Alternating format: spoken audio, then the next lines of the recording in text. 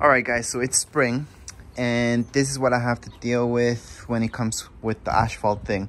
Now, keep in mind that when we use the other one that's actually meant for concrete, we still have to paint it every year.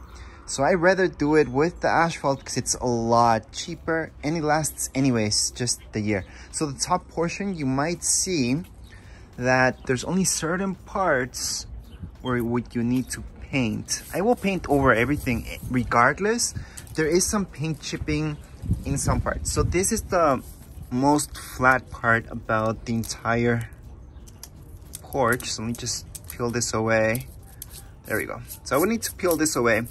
But anyways, some of it's peeling. Most of it is fine up here, as you would see. Regardless, like I mentioned, I will have to paint it again.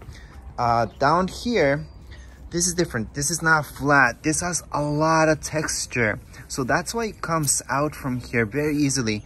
The same thing happened with the concrete paint. It always comes out, especially from this, because it has a lot of texture. It's not smooth like that one over there. So right now, yeah, that's what happens after every winter. However, for the summer, it does in fact last for the whole summer. So, and that's what I like anyways, because wintertime, there's always snow everywhere. And I do have to clean this up. So that's also one of the factors why this peels away. So obviously when you paint with this, you do need to let it fully dry, so don't step on it. And we did see a comment from before that somebody said if they step on it, there would be something left on their shoe. So now I'm wearing these old Crocs and there's nothing left on my old Crocs from here. They're just dirty. Anyways, that's when it comes down to this leaving any residue on your shoes. It doesn't. It's just paint. It's asphalt paint. On concrete, it does stay. It's a lot cheaper than concrete paint, so I would actually suggest it. It's a nice matte finish. I like it. I'm gonna paint it up again.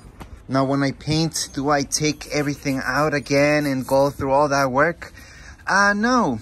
I actually just take out some of it out, just whatever I can, really lightly, and then I just paint over it, because I know it's just gonna last for the year regardless. Anyways, that would be it for this video.